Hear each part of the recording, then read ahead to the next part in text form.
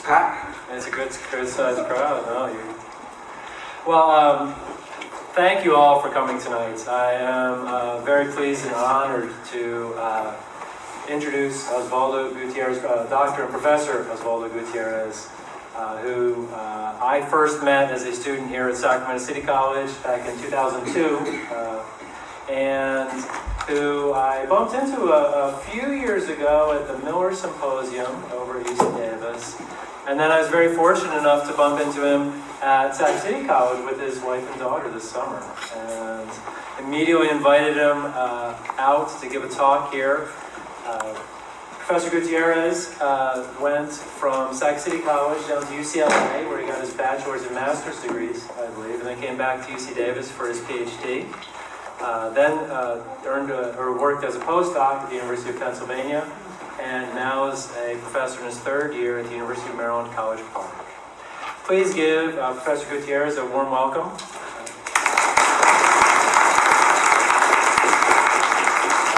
Thank you for that kind introduction and for inviting me here. And I guess if you have any questions, we're done. You told me the whole story, right? That's basically it. So this is going to be a very informal talk. It's more going to be about my trajectory as a student and getting to the point where having some dreams of becoming a shepherd. So this is where some sheep here in Mexico to where I am right now. And feel free to interrupt me at any moment and ask any questions. So my life started here in Mexico. So here's Mexico City. Guanajuato is right next to it. It's about 2 hours. Right? And at that time, my family is big, I mean huge. Right? We have 14 brothers and sisters and my mom and dad and a lot of cousins and uncles and everything else. And growing up, I always wanted to be a shepherd. My grandpa was a shepherd. He had about 50 sheep, and I wanted to have 100. That was my goal, to have 100 sheep. That's what I always wanted. And we made a deal with my grandpa. So, well, every time the sheep give basically babies, right? I'm gonna give you one, and then that's gonna belong to you. So if that one gives you 5 or 3 or so on, then you're gonna keep growing. So I figured, well, yes. By the time I'll be 8 years old, I'm going to have 100 sheep. Basic math, right? And that's when I knew the power of his bonus as well. So. And at that time, the story why I have this shoe here is that changed my life, where I am. So that was my plan. My family, we all immigrated. Half the family immigrated to the United States. We couldn't afford immigrating the whole family, so then my dad returned. It was going to take the other second half. However, I was supposed to stay with my grandpa to raise sheep. The whole family was going to leave. I was going to stay there to raise the sheep. That was the plan. And then the day before we left, my grandpa made something that changed my life. He went to the store to buy some shoes. He bought me a pair of shoes, and he bought my cousin another pair of shoes. The problem, though, is that he bought my favorite type of shoes. It was basically like $10 shoes.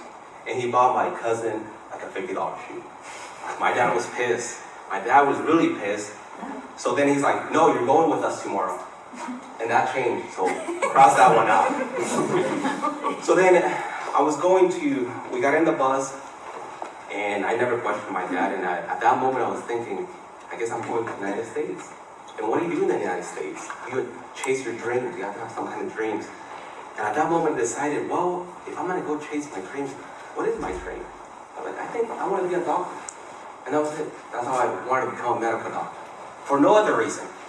I just wanted to become a doctor. It's got to become important later on. So then, here I am. This is what I wanted to be. I envisioned myself like this. I have the skin color, right? And yeah, so I was like, sounds good. It will be that would be me at some point. That was me actually there, so they kind of look alike. But the take-home message of this slide is that you gotta have, it's okay to have goals, but be okay with change. They're always gonna be changing your goals, right? Whatever you think you have right now, as long as it's a goal and as long as you treasure that goal, it's okay. And be okay with change. Some things life is gonna play around with you, life is gonna take you one direction or another. But be okay with change. Don't get mad at the change. Early life was, so when we moved to Sacramento, we moved to Oak Park, right? And if you read everything, you believe everything that is on Wikipedia, this is directly from Wikipedia. It says that in the 80s and 90s, we came in 1993, basically there's a lot of drug activities, gang violence. That was the environment we grew up. And I mean, now that I think about it, it was a huge family. We're like 14 plus uncles and cousins. Where are you gonna find a place, a house that's gonna rent something for 20 people? They always ask you in the application how many people are gonna live in the house, and it's hard to convince somebody to let you rent something for 20 people. Right? So the only place is really Oak Park, which was friendly to us. They're like, yeah, we have a place for you in Oak Park. So we settled in Oak Park. And this is us. This is one of the few pictures where we all look kind of fancy and dressed. So at this moment, my uncle wanted to take us to basically take everybody a picture so we could send it to Mexico and say, we're living it up. And look at this. It looks like we're living it up at this moment. We see a lot of people here, a lot of my sisters. Some of them are here present, so that's really nice for us. And here I am, right, they're kind of smiling. And I have this, because Oak Park is recognized by this market, Oak Park Market. So there's a lot of, anything that you want, you can find in Oak Park. You name it, right? Usually drugs, everything else. So you can find clothes and everything else. You can, if you want a stereo, for sure they'll get you a stereo. Or you'll go and say, you know what, I need this kinds of shoes. I'll be right back. And then they'll get you the shoes. I'm not kidding. They'll get you the shoes for the right amount of money. And here's Tupac. So I like this quote because through everything that you're going through, right, you have to have a sense of humor. You also have to smile. Don't let it drag into you. I mean, life could get hectic. Life could get you down, and you want to give up on your goals. But basically, it's just be positive, right? So make the best out of every situation. I mean, a lot of my friends, they got sucked into the Oak Park. A lot of them got killed. A lot of them went to prison. But stay focused. It's one of my messages. And make the best out of the situation. I learned a lot from Oak Park. I learned a lot by dealing with people that were in the streets, by how do you treat people that want to hurt you, or different, even how the way you dress. I learned really fast that you couldn't dress certain colors. Green, red, blue, they were off the table, so I stay neutral. Only the babies can afford wearing red. After a certain age, you couldn't afford wearing those colors. Now it's not the same, but at that moment it was very important that you should know not to wear certain things. And it's a dress code, right? You can still apply those things now. So early life, I think a lot of people get the notion that just because I'm a professor, I was got my PhD, that I was smart all the time, but I was not smart all the time. So if you look at this was the Stanford test that they give to medical students in elementary, I think. And I was pretty average. I mean, I spent out I was average in math, and everything else was kind of low compared to the national. So there was nothing that's spectacular. And here, what I want to mention is that there's always room for improvement. So I saw this, and this pushed me hard. For some reason, I work hard when I fail, and when I see low scores, that drives me to do better. I think if this were being 90s, I'll probably have given up and tried something else. I need to be challenged. That was my mentality. And here I am studying. I was one of those kids that, for Christmas, all you wanted was a dictionary, because it was thick and it was going to keep me busy for a long time. That was the only reason why I would like something like that. And along the way, what I always found out is that I was really blessed with having a lot of great mentors. I could think of every single mentor, and here's two I want to highlight. This is my high school teacher, and this is, at that moment, Emma Godina was in charge of a gang violence reduction program at this school, basically trying to keep at-risk students away from gangs. And she really basically made me believe that I could still achieve the American dream at that moment. Here's my mom, and this is me. Again, here I keep it neutral, right? Red and blue. There was no confusion there. So during this time, though, I found something, and this is why I want to bring those two teachers. When I got into high school, I was getting all A's for the first year. I was a straight A student. The second year, I got a straight A's. So I was on my way to becoming a doctor. That's how I envisioned. So I thought, well, I think now I've been reading some books, and it's that time that you go to the counselor and start talking about college. And it was very unfortunate, because then I went to the counselor for the first time. We wanted to discuss about college. And she said, well, yeah, there's other colleges. Well, what about the social security number? I'm not sure why she even asked that kind of question. I was like, I don't have a social security number. Do I need one? And that's when it really hit me that being undocumented was going to be a problem. That was going to be a problem, man. It was something that I needed to improve. Right? And at that moment, I gave up. I gave up on school. So my grades tanked. I had F's, D's. I think the third year, if you look at my transcript, it was like a 1.2 GPA. Chemistry was an F. Physics was a D. And I just kind of gave up on that moment. But these mentors, they made me believe that there might be another opportunity. They made me believe that. They made me dream again. And so I started working. So I gave up on studying, but at the same time, I like to learn. So I always went to school not to get a degree, but to learn. And that's a key difference. I went to school because I wanted to learn, so I still continue when I took calculus in high school. And I got all F's. I got D's, and the teacher was like, Osvaldo, you're smart, you should do your homework. I was like, honestly, I have no time to do homework. I work 40 hours at night, so at 4 o'clock I work in some parts in construction, I work in a bakery, and I had no time to do homework.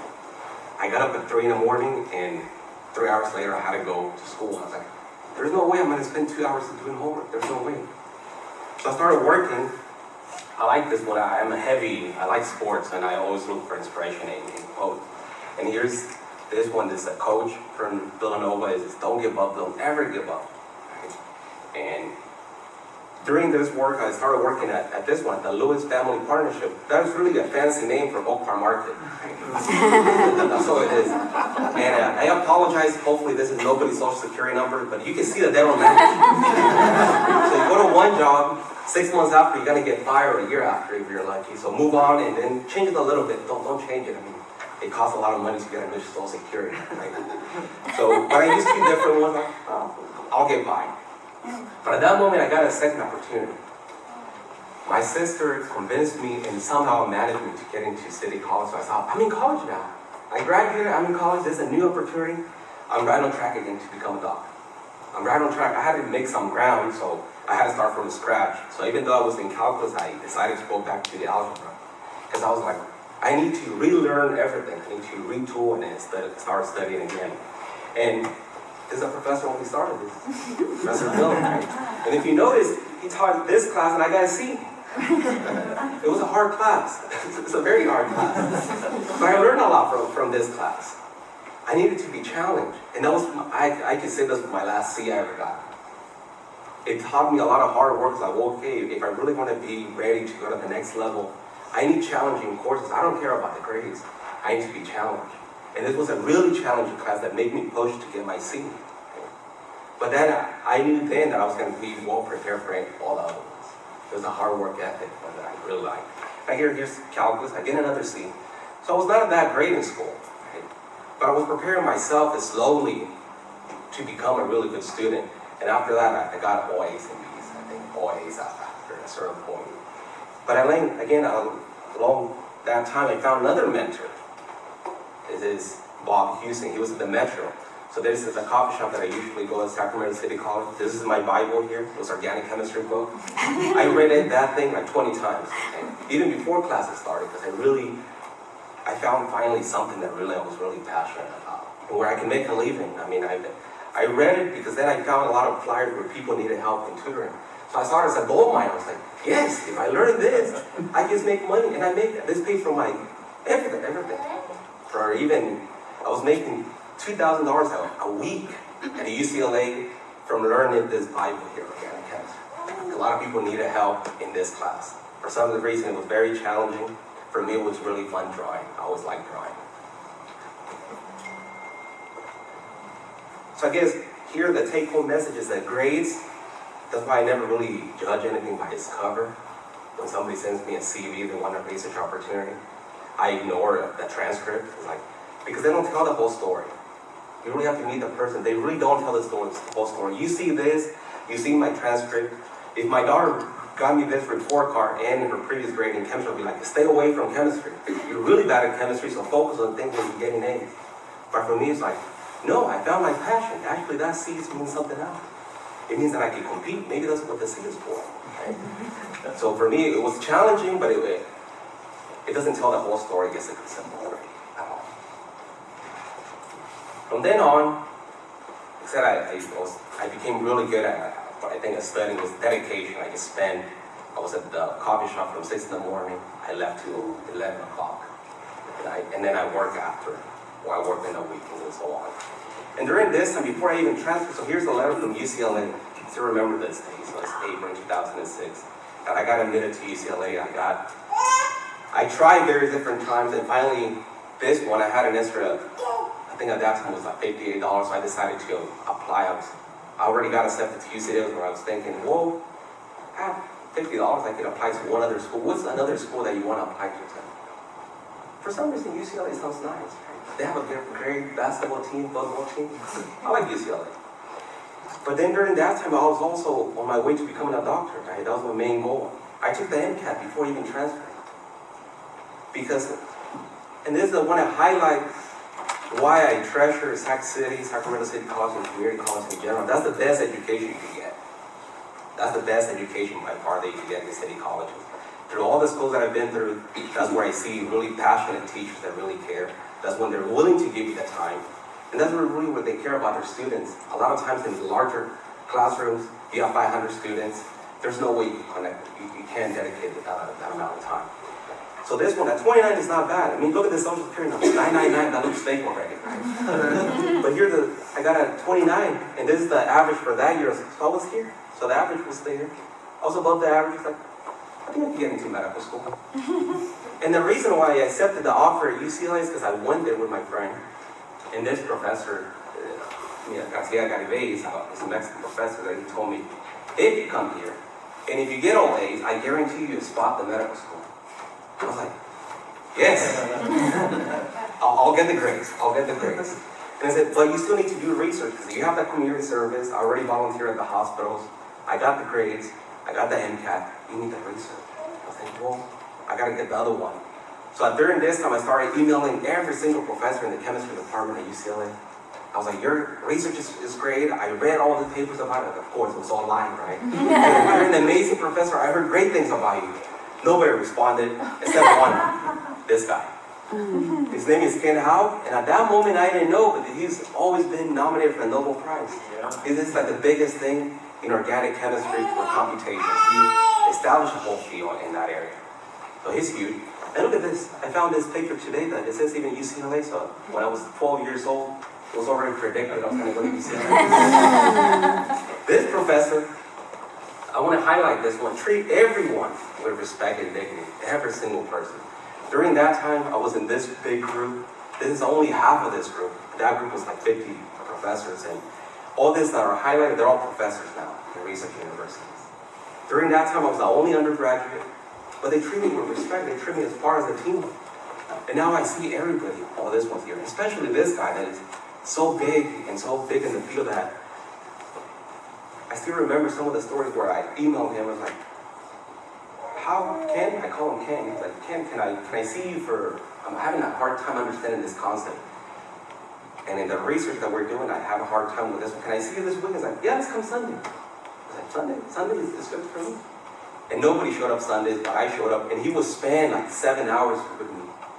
And I thought that was normal, but that was not normal. That's really not normal. No research professor in this caliber this big is going to spend that many hours with you. But he was willing to take the time. I mean, he would, after the gym, he would come there, and he would just go one by one every single problem. And he invested a lot of time with me, and I thought that was normal. But then I talked to my other professor, and he's like, no, he never spent any time with me, not even with his postdocs or graduate students. So it was very rare that he decided to invest time in you. And I opened up for him. So there's the other line. Don't be afraid to ask for help. I opened up a lot to this professor. So this is the first time that I was very open to a professor that I told him, I'm undocumented. Right? At UCLA, the first professor that I met, when I told him that I was undocumented, he basically kicked me out. We never talked to him. And I was afraid that I didn't know how they're going to respond, especially somebody that letter of recommendation depends so much. So I was really afraid of opening up to Ken Howe. I finally did, and I think even then he decided to invest even more time. So instead of pushing me away, he brought me closer. When I was homeless at UCLA, money. Right? loved research because it was a home, so I could sleep in my office. Right? And I was very fortunate for that. People saw me in the office sleeping, and they thought, this guy's studying a lot. But no, I didn't. He was very impressed by that. He thought I was spending a lot of time working in the lab, but no, in reality, I needed a place to sleep. All my money went to pay for college, but if it wasn't for people like him that are there to devote their time, their effort, I wouldn't be here where I am. During this time, after group meeting, he came to me and he's like, hold on, you stay. So everybody left. So every Tuesday we had group meetings for about 4 hours, 5 hours. Everybody left and he's like, man, I'm really impressed about you. I mean, you've been doing all this work, you're publishing, you're getting all this.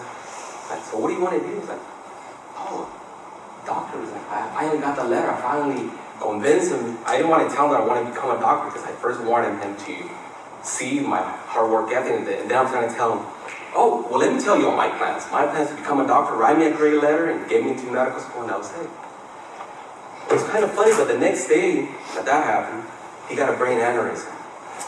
He was found in a pool. But also, at that moment, we got an email, and then the person that was swimming with him, he was a neurosurgeon at the UCLA Medical Center. He grabbed him, half hour, he was already operating on him. He saved his life. If he wasn't there, he would have died. They said that brain aneurysm. He couldn't walk, he couldn't talk for the longest time.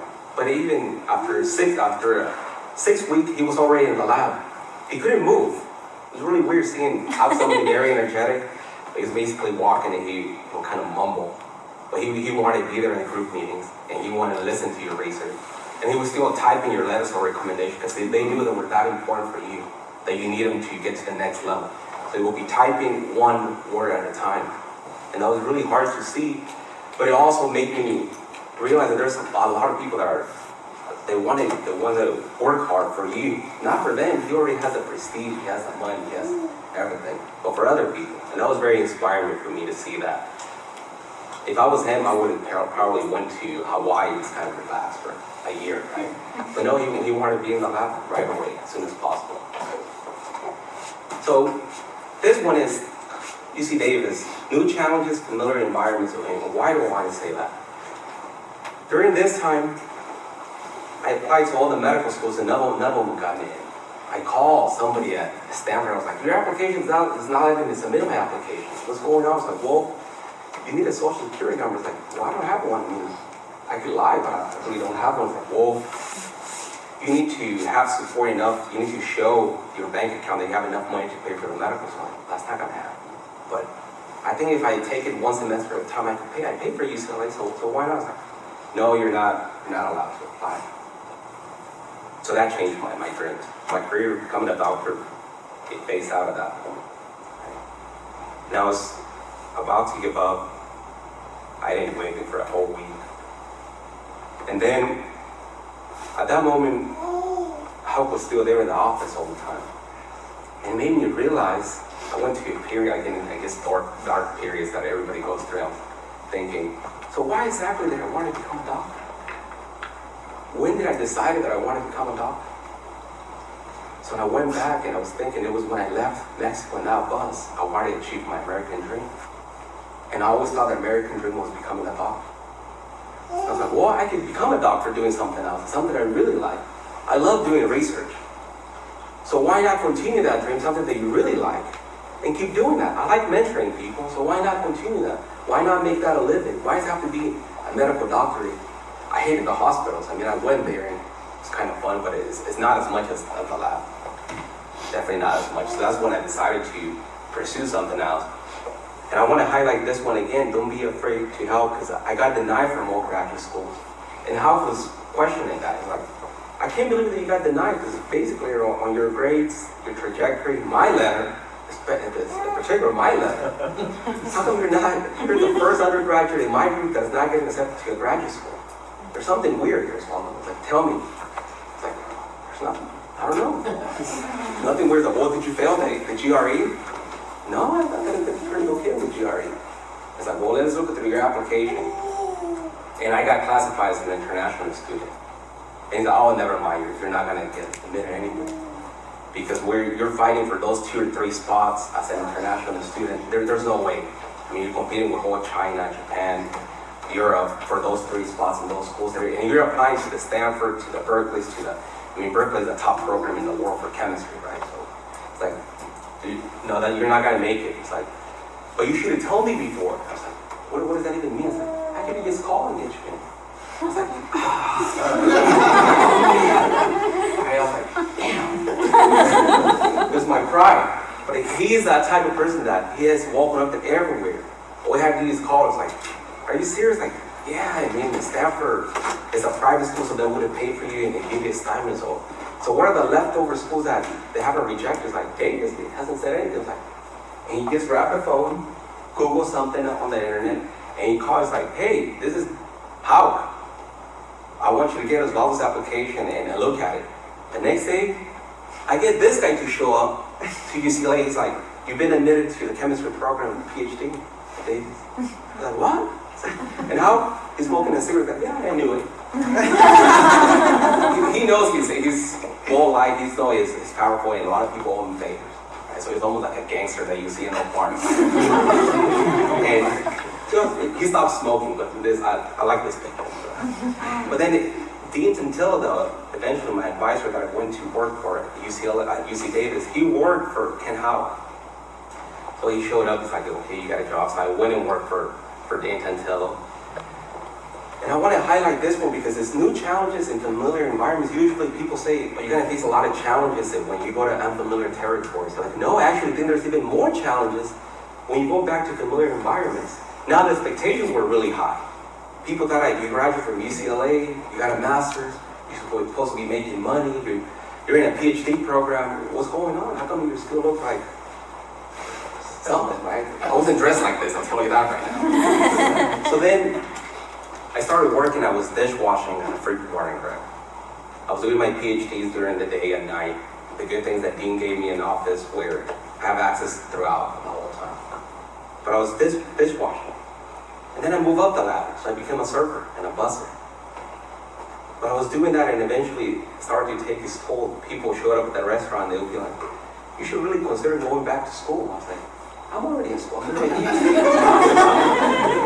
But the people judge you for where they work, where you even work. They judge you for that. The way you look and where you're working. I bet if I was working in an office or something, they would have never said you should go back to school. Just the fact that I was dishwashing, they assumed that I was in school. They assumed that I was not in a PhD program. And I was in a PhD program. So they even in Oak Park, I was thinking, well, maybe I could go back to Oak Park and go work there. And I never lost those connections. I worked here before, and I always call and say, hey, I need a job again. And they'll always hire me. I could call Park again, and they'll probably hire me again. So I never lost those connections. But then in this familiar environment, that's when things really started to take its toll. I was thinking, man, I'm going to be 30 years old. I'm not going anywhere. What am I going to do with a PhD if you're undocumented? Right? And my dad was saying, you go to Mexico. If you already got a degree from UCLA, go to Mexico and they'll hire you. And in the town that we live, there's a Pemex, which is basically petroleum. So you work as an engineer or something like that. So I go there. And Howard was saying, oh, I can make you a professor at UNAM, at the biggest university in Mexico. Like, what are you talking about? You want me to call? It's like, he's like, I can call. I was like, oh, don't call. I'm not ready to go to Mexico. So you have to be careful when you say too much, right? So then I don't want to make how worry about it. And I always feel that I can call, but only for a certain thing when it's an emergency. But it was really taking its toll being undocumented. So I went and talked to Dean. I was like, you know what, Dean? I need to graduate. So what is required to graduate? And then I'll figure my life out afterwards. So I was like, well, the average year that we published at UC Davis in my group is 6 papers. Right?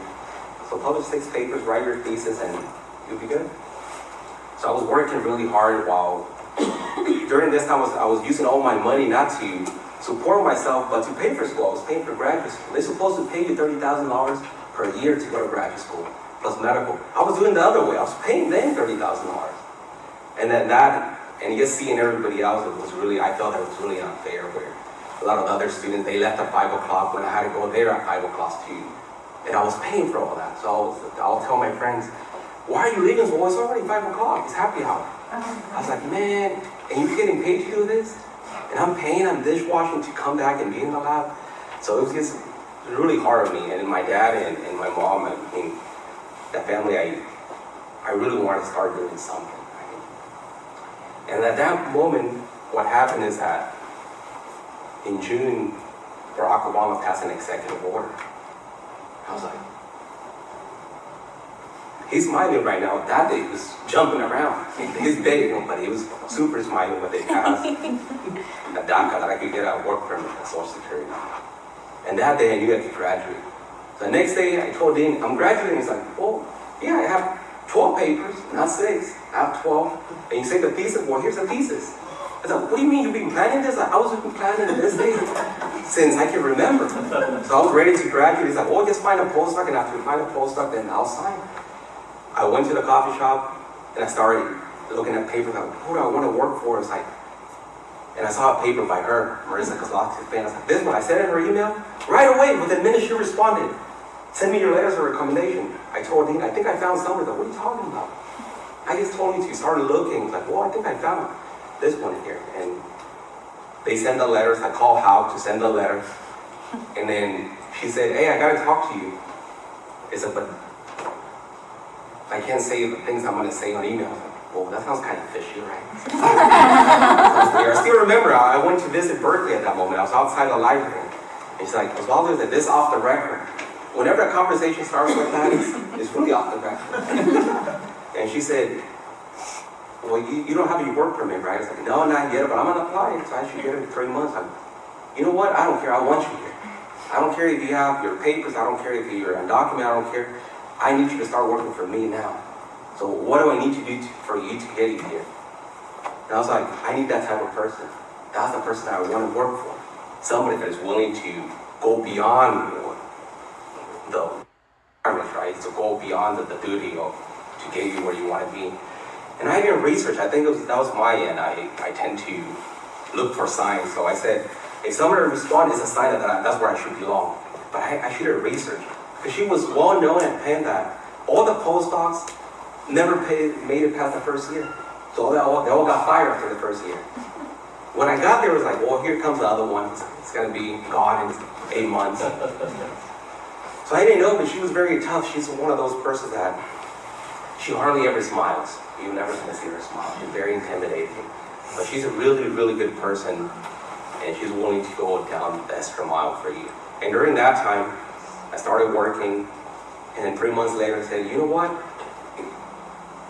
I need to go to Mexico. He's like, what are you talking about? Yeah, this is my opportunity, because I can't be lingering this whole work permit in DACA, right? So I applied, I gathered a whole stack of this much papers of letters of recommendation. Everybody that I knew, I asked them for a letter and the paperwork that I needed to go to Mexico so I could come back legally. And my family, you're crazy. You're undocumented still, don't forget that. How are you going to go to Mexico and come back legally? Well, there's this program here that if you ask for a parole, you might get let in. And a lot of the people in the news were saying, no, don't go there, because then they might trick you. They just want you out and you're not going to be able to make it back. And I know some people never made it back. But for me, it was like, my grandpa was already close to 100 years old. And I wanted to see my grandpa. That was one of the promises when I left the bus, that I was going to return to Mexico as a doctor. And I was a doctor. I had my PhD. I was thinking, this is the right moment. This is a sign. And this didn't exist at that moment because it's a sign. So I told my family, I said, well, if they give me the parole, I'll go. If not, then I won't go. They approved the parole. They approved it for 3 months.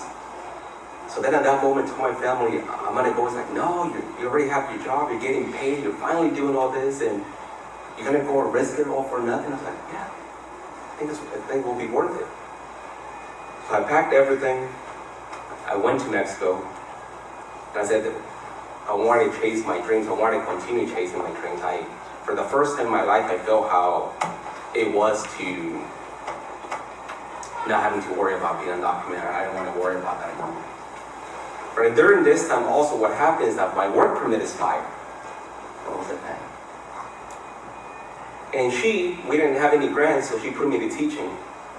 So for a while, I was teaching as an undocumented at the Penn. And I saw a lot of the Ivy League students that went there, and they all wanted to go to medical school. I still write a lot of letters from them, still send me emails, say, oh, I'm in medical school, and so on. For 6 months, I was undocumented. And I told the professor, I was like, you know what, I don't think I should be doing this. Like, you think too much. Get in there, teach, they don't care. The students will not ask you if you're undocumented or not. And it's true. You can ask anybody, your professor, hey, are you documented or not? That's one thing you should never ask, right? Don't ask your teachers that, or else you're going to get an F. Nobody asked me that. And I was like, I'm going to continue my journey. I'm not, okay, if you say that I could do that, it's like, yeah, you have too much faith in the system. Nobody's checking those paperwork. I was like, oh, fine. And I think she just wanted to get me to focus on research. That's her way. But I went to Mexico, and then I saw my grandpa. And that was my goal. I always dream about the moment I was going to go see my grandpa again. It was kind of unfortunate. He recognized me. He's like, you're the, because his memory was almost gone. He's like, hey, I know you. You're the one that threw all my sheep into the river. And I was like, why? I just pissed at you that day. But he still remembered me for that, because I got really mad and had a bad temper, so I threw all the sheep out, wanted to kill them all, right? So I just dumped them in the river. And I think some of them died, because he remembered me. But I was really mad at for him for some reason. But he's like, I still remember you threw the sheep all into the river. And I was like, yeah, forget about the sheep. I'm your family. He cared about his sheep. But then coming back from that, so I made it through this work permit, and then I got into the airplane, and I was in the immigration line, and they're like, U.S. citizens, permanent residents, and other. And they're like, hey, you gotta go into the office. Like, oh, man. And they kept me there for 5 minutes by myself in this little small office. During this time, everything just went all over my head. I know what was gonna happen. I'm gonna call, and my dad's gonna say, I told you they're not gonna let you go. How can you be so dumb? I mean, you don't require a PhD to do that. He's like, enable me go. I can just imagine everybody telling me that. We tell them that. Man, how can you be so stupid to go there and fall for this, right? But then 4 immigration officers came, like, oh, great, not 4. I mean, usually it takes 2 to. Another one to walk in, oh, it's okay, you're gonna be okay, right? So then here comes the team of 4. I was like, man. And they all came and was like, congratulations, this is your pass. And you're never gonna be undocumented again. And that changed everything. That was it. It said, we need more people of you. It said, but save this paper, because it's your entry to become a citizen, to become a permanent resident. And now I'm glad that I am. But that was really the important thing, was like how easy it was I suffered for so long for just a little piece of paper. And how many people never risked it? I know a lot of people, a lot of family members, a lot of cousins, a lot of friends that are not willing to take that chance to go back and do this. They're afraid that you might not come back. And I can understand that. At that moment, I was kind of crazy. I just went from a gut feeling. Wow, it's not that I recommend doing this. But for me, it saved me, helped me, because I had this little guy. And this little guy is well connected everywhere around the world. So,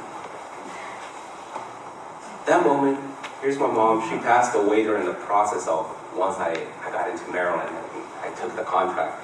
And I want to tell more of the positive things here of what happened that day. So the way that it works is that for training of professors is you get your bachelor's, you go do a PhD, or do extended postdoc. A postdoc is more training to becoming a faculty. In reality, there's no need to do a postdoc unless you want a really high-end position in industry, or you haven't found your job right after, or you want to become a professor, then it's required to do a postdoc position. So it's like a competition, and during that time I applied to different schools. I didn't get any offers my first try. The second time I got interviewed 5 places, and 3 places offered me jobs. And I was very fortunate because during that year, they really only take like 3 or 4 professors in research universities in organic chemistry. There's not a lot of positions there. I mean, it's not guaranteed that it might be another position next year, so they're really rare. But I was fortunate, and I couldn't believe it, the whole process, how we worked with this one. So that it was kind of a nice thing with this. So my advisor, this one says, okay, get ready. It feels good when you're loved, right? Yeah, it does feel good when you're loved. So they took me there. My sister, this year, I took my wife, my daughter, and they're like, we're going to take you everywhere. I was like, really? I was like, we gotta give you a down payment for the house. And I was like, what about tuition with my wife? You want that? I said, yeah. I said, okay, we include the tuition too. I was like, what more can I get? Well, what about tuition for my kids? Like, yeah, I got two. This comes with it. I was like, what else can we get them? I was trying to get more, and this is a big contract that you sign. As long as you're not greedy, I was thinking, you know, I really need a supercomputer. It's like, Osvaldo, why would you need a supercomputer? Like, as long as you're able to justify it. I need a supercomputer because sometimes you don't want to depend on a small computer. If it breaks, I need to continue doing my research. It's like, that kind of makes sense. So they gave me another $100,000 for another supercomputer. It's like, I think I need more. And I pushed for more. I pushed for another $100,000. I was like, you know what? I need more money for chemicals because then what if you ran out the first year? It's a lot of trial and error. I mean, I came from Penn. As soon as I prepared, so I try to convince them, right? I try to be logical. It's like, I think we need more money for chemicals. They just raised that thing for $300,000. They gave me more than they first offered me. And I was thinking, can we push it for more? And my mom's like, don't do that. No, we don't want to lose this opportunity anymore. It's like, okay, fine, let's sign it, right? So we signed the contract, and that was really nice. And during that time, my mom was alive. She passed away on when I first started. And as you first start as assistant professor, you want to get the ground going, right? You have to teach, you have to recruit students. And then you have a death of a family that really affected you. Everything kind of shut down. I have great mentors that some of the professors that they told me, is like, you know, I know you feel the pressure to get going with your program, but you can go and I cover your class. They didn't cover the class, but it was nice to feel that they really wanted you. They want you to succeed. So take some time off if you want. Take a year off. Don't worry. Your contract, we can extend your contract this thing to another year, another 2 years if you want. Your tenure. It's like, I don't need that. But it feels nice to have that support, that kind of environment. And this is me right now. This is what I started. I want to tell this story about this guy here, Wes Lee, because he reminds me of me. He was lingering for the department. His dad got a PhD, and he was at the department. He was already there for 3 years, and nobody wanted him. The department wanted him to get rid of him, so they basically did everything to kick him out, to the point where, like, I don't want you in my lab, in my research group. I don't want you. So he was TAing for a long time, and just trying to find a home, and nobody wanted him. He came to me, and he sent me an email, like, oh, I read your research, you're the greatest thing. And like, wait a minute, I heard this before. That was me. Like, I read all your papers, you're doing amazing work. Wait a minute. Do you copy my emails? So I decided, okay, if you're willing to, I'm going to get there in the summer. If you're willing to work the hours that I'm going to be there, and if you want to take my class and pass my class with an A, then yeah. And he did all that work. And he was setting up the whole lab by himself, and this other postdoc. This is my first postdoctoral student. Now my group has grown. That's one of the things I really like about my research, that you can mentor a lot of students. So I have a lot of students here that there's a high school student, some undergraduates, some have gone to medical school, some from community college, another one's from a small school. So you can recruit a lot of students, you can mentor a lot of people, and that's something that I really like. So this is my American dream in that sense. Here, there's a more recent picture. Here, the undergraduate student was a Saturday. Undergraduates, for as much as you want, very few show up on a Saturday afternoon to do research. So the other 10 undergraduates doing the research, if they're not here, they're not pictured. But this is one of the things I really like about what we do. And what exactly is what we do. So just briefly, what we're trying to tackle is that we're trying to tackle this problem of making drugs. This is FDA.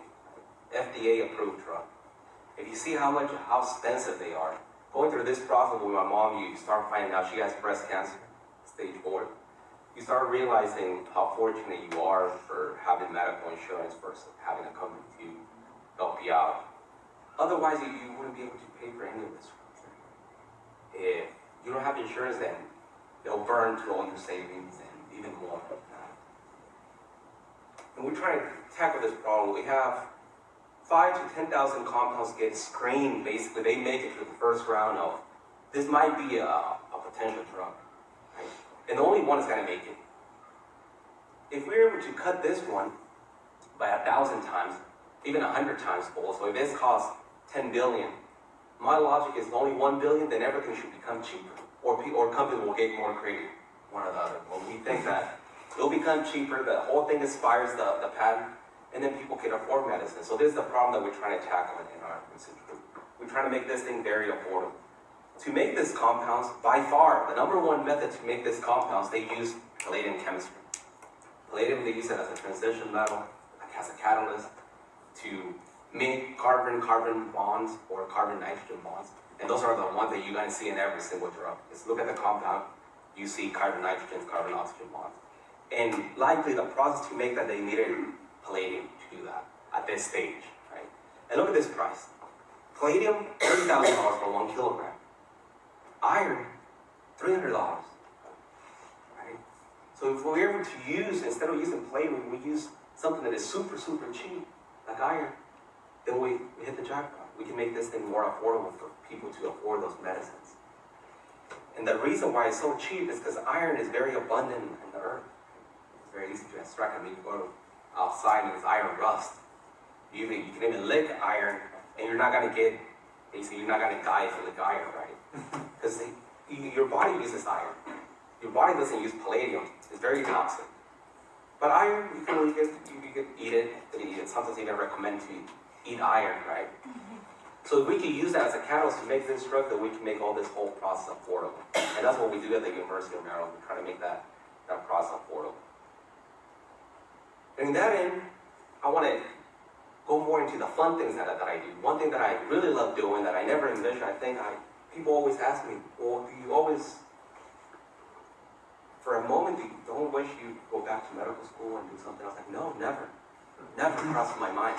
If I wouldn't know what a research professor does, or at that moment, I would have chosen being a research professor since I was 5 years old, 10 years old. It's my dream. It's a place where you can travel the world. So here's the little guy again. And how I saw him in China. He invited me to China. I was like, hey, Osvaldo. I was like, yeah. I'm having a birthday party. I was like, what are you talking about? He's like, yeah, I'm going to call it a symposium. But it's really a birthday party. Really weird, like, China, Shenzhen, I want to invite you. Like, what are you talking about? That was kind of shady, right? Like, yeah, I'll pay for everything, just fly in and you got to give a talk. I was like, but I don't have a lot of stuff to talk about. Like, it's 15 minutes, talk about whatever you want. I said, oh, sounds good to me. So it's really a party. I mean, you have this, they give you tons of drinks, and they make you eat and drink all the time, right? And I guess it's disrespectful if you don't drink with them. And you don't want to, you always want to obey Hao, right? He's just a big well-known figure in that. So we had a blast going there. We went. The fortunate thing about this one is that I get to spend a lot of time with my family, so we get to travel a lot. So now here in the Great Wall of China, we went back to Mexico again. We went to Europe. All this is for part of the working, right? I'm working. Have to give a talk, but I take my family. It's like, well, the grants are paying for it, and the university wants me. They say that. They told me that one thing, the last time that we didn't give tenure to one professor, you know why it was? Like, why? Because he didn't want to give talks. I was like, what? Like, yeah, he didn't want to travel. He was very afraid to travel, so he wanted to stay and he wrote a lot of grants, he got a lot of papers published, but he hated traveling the world. Like, I love traveling the world. I'll go. And my boy was like, yeah, I'll go too.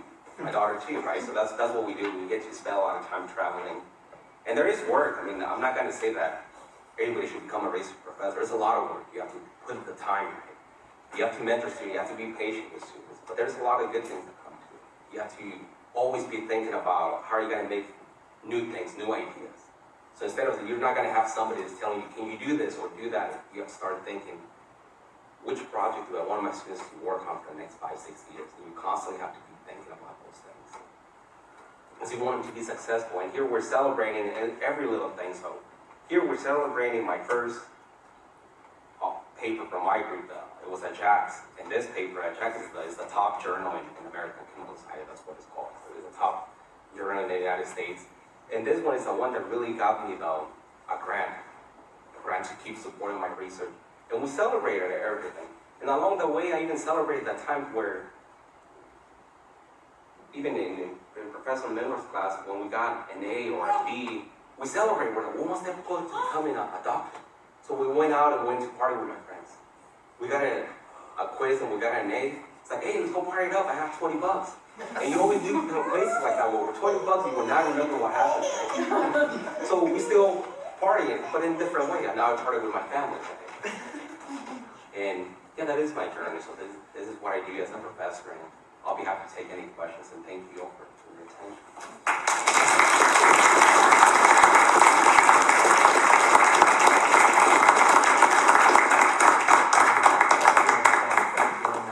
Does anybody have any questions? Yeah.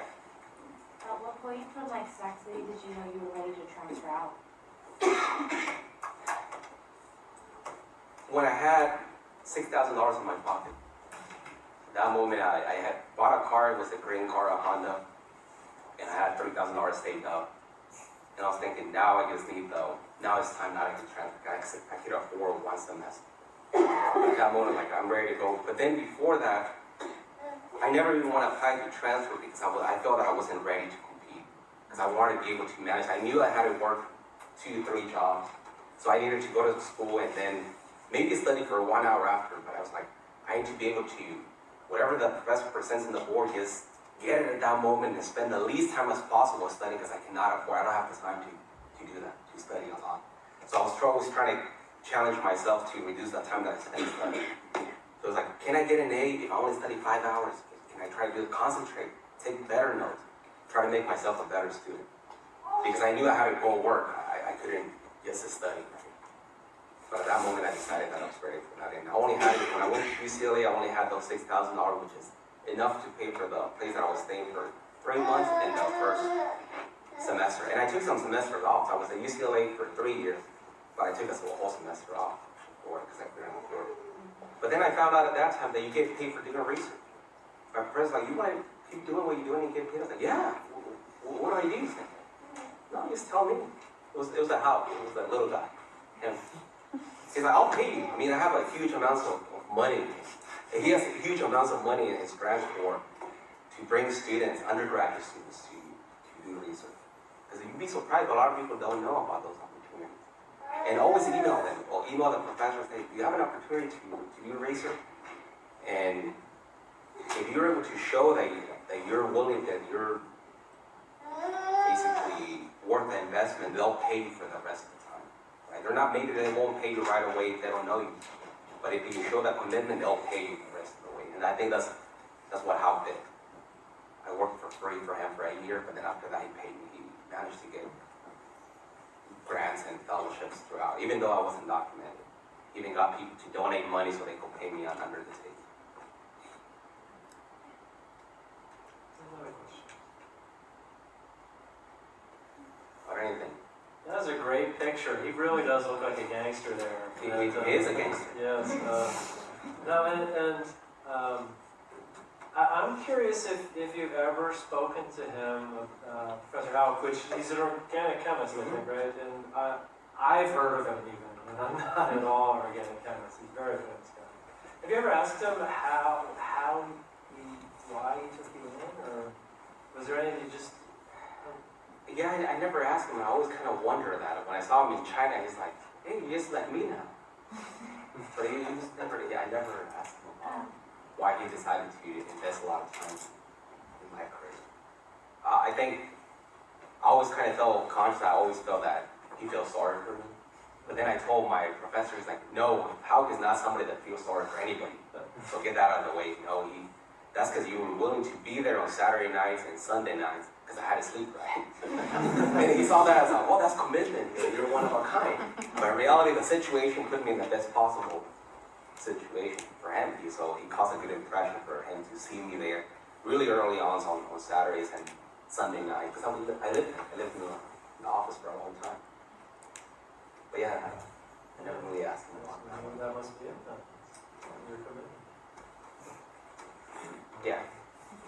That story that you told me about, that teacher there, she had a problem, and she asked you for help if you can find a solution that she was looking for in the problem that she had. And you found the solution and the problem, you gave her the paper the next day and told her this is the answer to your problem. Yeah, and I think that's one of the reasons she kept you on. That's the thing that she really pushed me in it, and she's demanded a lot from me. And now I can see postdocs are really expensive, paying like $80,000 a year. So they're really expensive. And she demanded a lot. She's like, well, Osvaldo, if you really want, she came to me one day, she's like, I never asked any of my postdocs this, but what do you want to do in the future? Because nobody made it past the first year. So finally, she's like, I got one that I could maybe invest sometimes. Like, I think I want to become a professor, and I was really afraid of it. He's like, professor where? In a top 10 program, top 50 program, in a small school based class. I think in the top 50 will be good somewhere. So I researched, like, yeah, I was like, well, I want you to do this, this, and this, and this. I'm like, oh man. And then, but she was really devoted to making me a professor. She's somebody that worked with my grants, that got me a lot of experience teaching, that mentoring students, and that always in front of people that ask me, Osvaldo, so tell me what you think about this problem. How come we can't solve this? And I was always trying to be challenged. Well, I think we need to develop this new method, and how are you going to develop that method? So it made me think even more critically in front of everything. So she's somebody that really devoted a lot of time in. And I contributed a lot to the research group. She's, when I was there, we got an NIH grant, which is a huge deal for that, basically $3 million. So for her, it was also an investment to make me a better scientist. So we both benefited from that. Any other questions? If anybody had any questions, would you want to stick around for a few minutes? Yeah, definitely. Well, let's thank Professor Gutierrez one more time.